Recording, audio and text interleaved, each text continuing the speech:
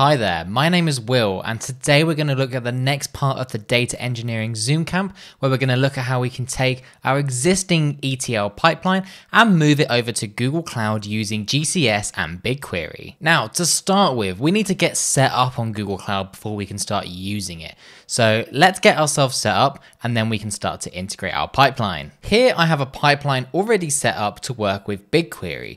Now, what we're going to do is we're going to extract the data from that CSV file like we did in the Postgres example. But instead of then adding it to Postgres, we're going to upload that CSV file to a data lake, also known as Google Cloud Storage. This is simply just going to store the CSV file so it's ready for us to use in Google Cloud.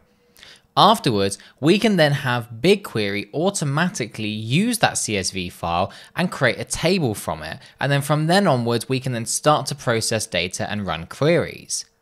And as you can see, we're doing the same sort of thing that we did previously, where we're going to have a staging table and a final table, and we're going to be able to merge each month into that final main table to have all the data together.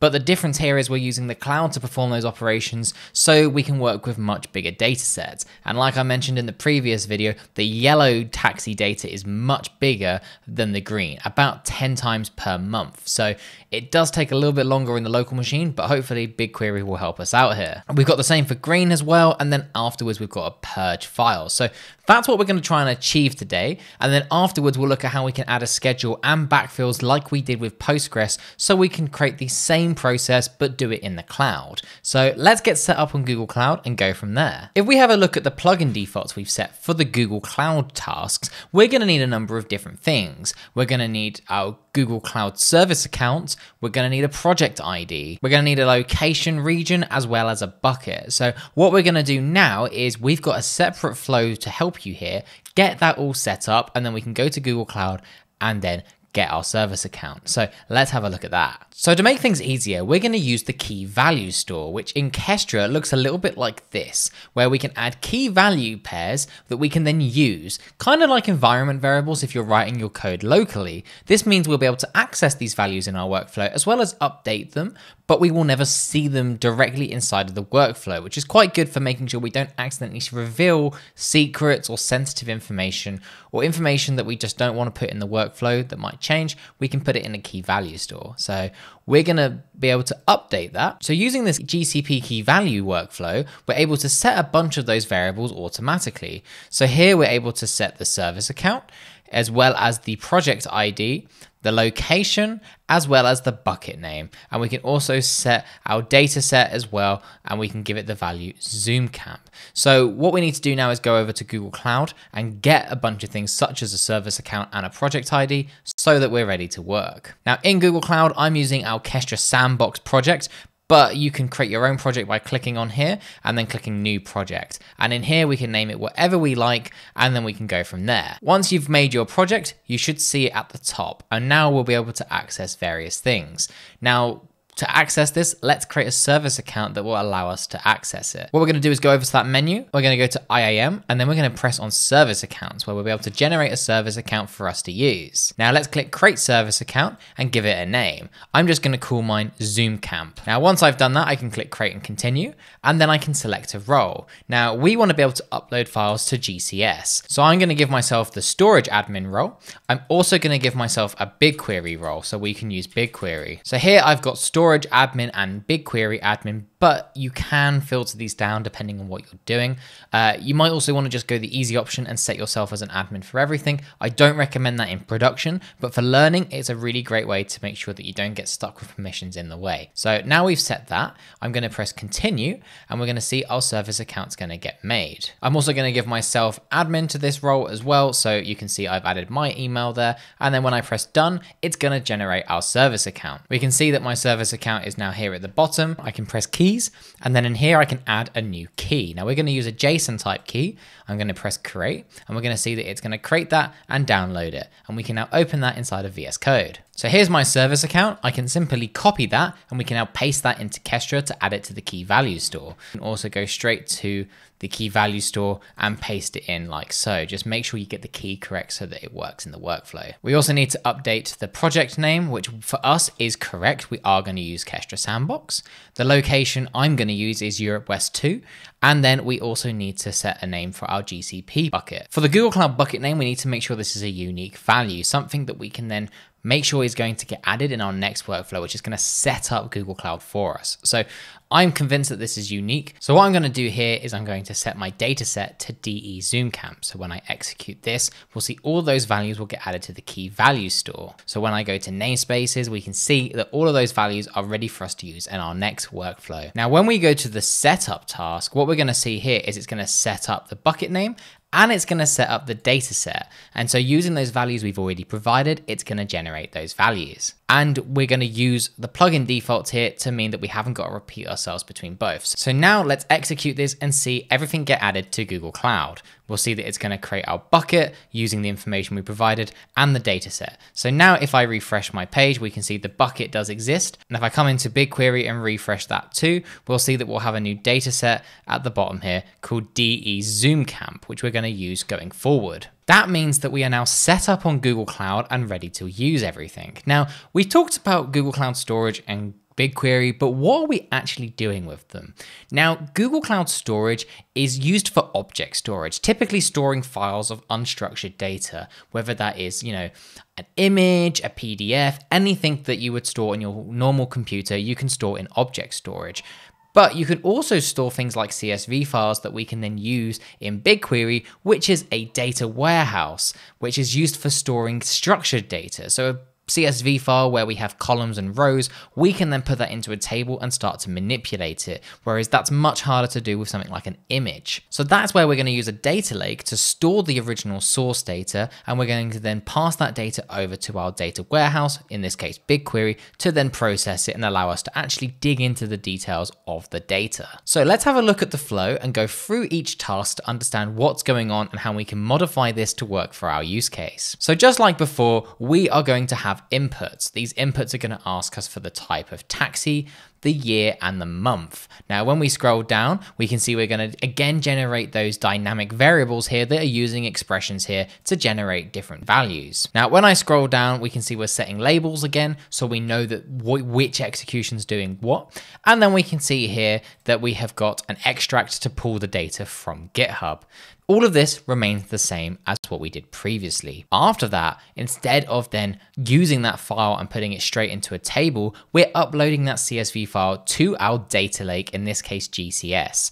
And so if I was to run up to this point, we'll see that that file will get added. So let's have a look at what that looks like. So I've removed all the other tasks, so all we have is the upload to GCS. So I'm going to select green of January 2019. And now when I execute this, we'll see that our bucket is going to receive the new file. So we'll see it's uploading it to GCS, and we'll be able to view that in Google Cloud's platform as well. So as we can see here, we've got that January data all ready to go inside of GCS. So we know that we're ready to use it, and we can now pass that over to BigQuery. So now let's add the BigQuery task to be able to create a table from this. Next up, what we're looking at here is being able to create a table like we did in Postgres, but with the schema for our CSV. What we're going to do here is create that main table that we're going to merge all the different CSV files together and put it all together.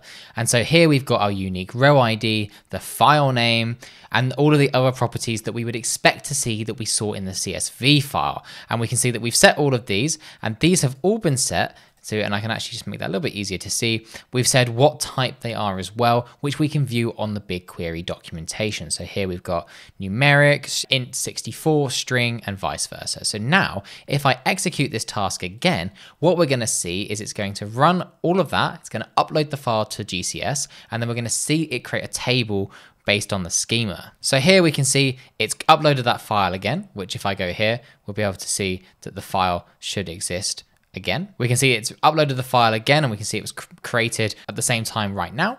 And if I go to BigQuery and give this a refresh, we can see now inside of our data set, we now have a new table called green trip data. And it tells us all of the different values which had matched what we had in the Postgres database. So with this, now we can start to load the data into BigQuery. But first we need a staging table too, where we can store the data temporarily and then load it from there into our main table. So let's do that. Now this next table that we have here doesn't have the unique ID or the file name. So this is exactly matching the CSV file. And so what we can do is load the CSV file into that, then add those properties in BigQuery, and then we can merge it into the main table. So this is going to create another table, but this one is going to have a few less properties. And we've also told it to use the data from the CSV file. So now if I execute this, what we'll see in BigQuery is we'll get two tables, and the data will get there from GCS. So we haven't had to upload the data again. The data is already in the cloud.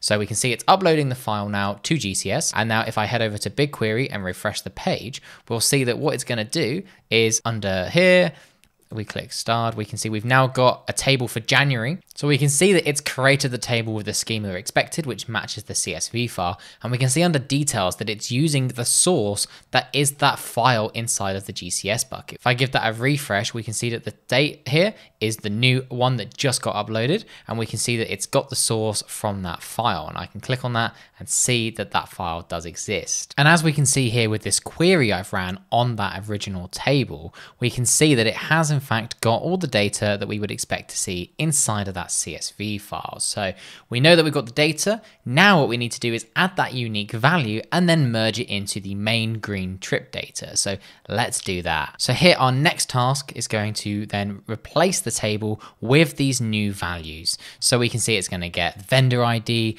It's going to create that unique value based on all of this, so we can replicate it if we end up uploading the same data later, as well as getting that file name. So now let's execute this and we'll see an update to what we had already started. So we can see that it's now created that temporary table with the new values. If I go back to BigQuery and refresh the page, what we'll see here is we should see the data has now got additional columns. So what we've got now is we've got another table here.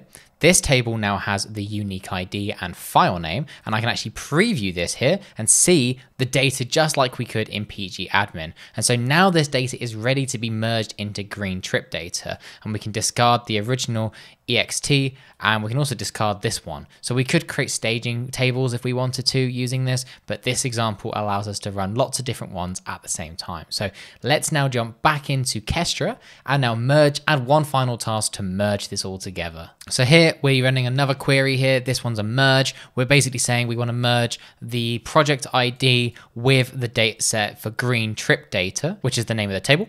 And then we want to then use the data from that staging table that we've just created, which has the unique value. So all of the schemas should be the same. It's just a simple case of putting the data together. When we run this, we'll see that all of that data will appear inside of the main table, showing that we've merged it appropriately. Our pipeline has finished. Now let's go back to BigQuery, refresh the page, and here we should appear in the main table. So here we can see green trip data, and here I can preview it, and we can see that we have all the data from January. Now, if I run this again and run it for February, we should see that exist as well. So let's just quickly double check. Here we've got 630,918 rows. Let's now run this again, but we're going to run it for February.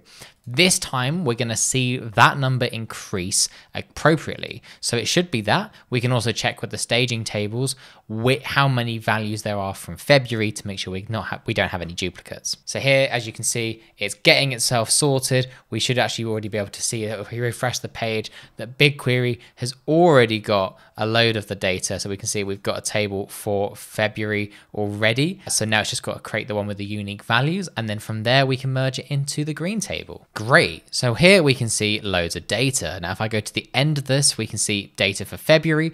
And if I go to details, we can see that the value now is over double. So let's just double check what we had. So under details, originally we had 630,000.